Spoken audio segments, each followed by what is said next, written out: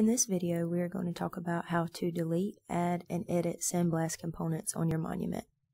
We'll begin with a classic design, D834 from Eternal Life. You'll notice this design includes multiple components that are not connected to each other. If they were connected, we would have to delete the components that are touching together. For example, you would not be able to delete one of the rings or delete the rose from the heart panel. You may only delete the entire component. Let's say you want to delete the rings and the ribbon in the middle of the stone and replace them with praying hands. You'll want to begin by making sure that your Layers Docker is open. The Layers Docker is typically open by default, but it may be hidden if it was hidden during your last session.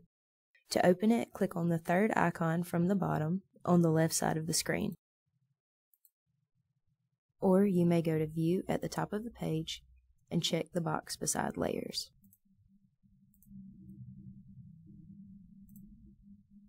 Now you want to select the component that you want to delete. With your selection tool highlighted, as seen here at the bottom of your screen, click on the rings. A bounding box will appear and highlight the design. The components layer will also be highlighted in your Layers Docker. There are 4 icons to the right of the name of the layer. To delete the layer, click on the trash can icon here. You may also use the delete key on your keyboard after selecting the component. We'll do the same with the ribbon design. Select the ribbon, find its layer, and click on the trash can icon. Again, you may also use your keyboard's delete key. Now we want to find a praying hands design. There are a couple of ways to do that. First, you can browse our components. To browse or search visually, click on the hammer and chisel icon on the left side of the screen. You'll see our different component categories displayed. To find praying hands, we'll want to open the hands category.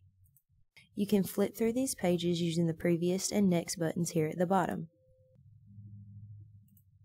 I'm going to choose DM056. Double-click or click and drag the hands onto the screen. Then use your selection tool to place the component where you want it.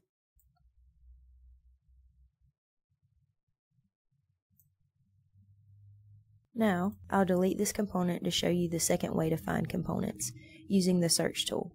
To open the search tool, click on the magnifying glass icon on the left side of the page. Here, you'll type in a keyword or the number of the design you're looking for. In this case, we'll want to type in hands for the broadest search possible. You'll see small red boxes with numbers appear beside some of the icons on the left. This shows you how many items meet your search criteria in each section. You'll see the number of complete monument designs that feature hands. You'll also see some results in the laser etching category. Since we're only concerned with Sandblast in this tutorial, we will ignore results in every category except components, which is the hammer and chisel shown here. Then we'll select the hands category. This will also yield results that include roses with hands or crosses with hands. With 70 results, hands may be too broad of a search for you. Let's try a keyword that's a little more specific, like praying. This brings up only 9 results. If you compare 70 results with 9 results for the word praying, you'll see how choosing the right keyword can help you refine your search results. Once again, double-click or click and drag the hands onto the screen, and use your selection tool to place the component where you want it.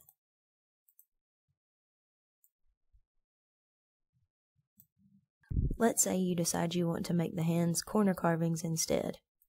Move the hands to a corner using your selection tool. Then, instead of searching for the same design again, you can find the component in the Layers Docker and click on the icon that looks like 2 pieces of paper to duplicate it. The duplicate will appear in the top left corner of your screen. You may also use Ctrl-C to copy and Ctrl-V to paste, just as with any other application. Drag the new component to the opposite corner using your selection tool to click and drag. At this point, you will probably want to flip the component to face inward like the other. To do this, you'll want to begin by making sure that your Editor Docker is open.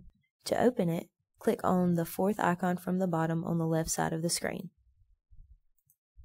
Or you may go to View at the top of the page and check the box beside Editor. Select the component you would like to flip. The Editor Docker will change to display options for the component. Below the dimensions, you may either check horizontal or vertical to flip the design. Now the designs are facing each other. The Editor Docker also gives you the option of making your component frosted or polished. You may also change the color of your outline to black, gray, white, bronze, silver, or gold.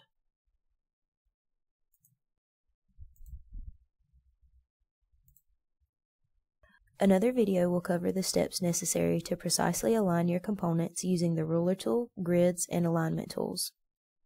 Now you know the basics of deleting, adding, and editing components.